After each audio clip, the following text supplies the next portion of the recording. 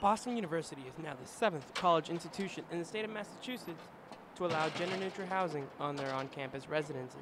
From the start, there was an interest in seeing that this be a student-driven initiative.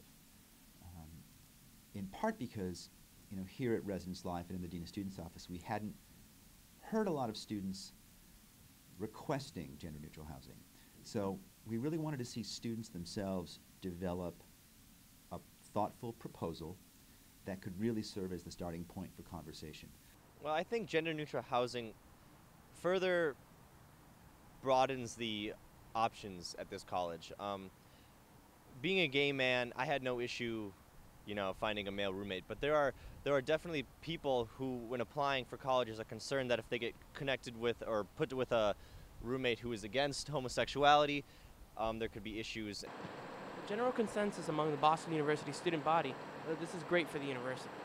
Under the rules of the gender-neutral proposal, no student will be forced to live with someone from the opposite gender unless they request to live with them.